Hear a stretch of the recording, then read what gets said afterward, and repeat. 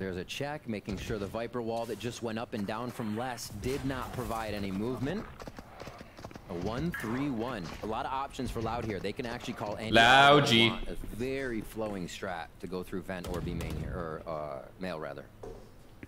And Male has a lot of utility, looking to get that showstopper out for control. Oh my god! What? It was like Zekken from the grave. Is insane. How did he get 2? One straight bullet probably before he fell down. Seriously, yeah. Boom, that's 2 down and already the pit out on the defense. Zaldo. See a player going down with no kills, he'll come up with 2. He'll come up. Oh my god. Play. And it's just wearing away at Loud that they can't get past this kind of stuff right now. Flick of the day. Flick of the day. You would bring it back for something like that. No kills, he'll come up with 2. He'll come up. Oh my god. Real play.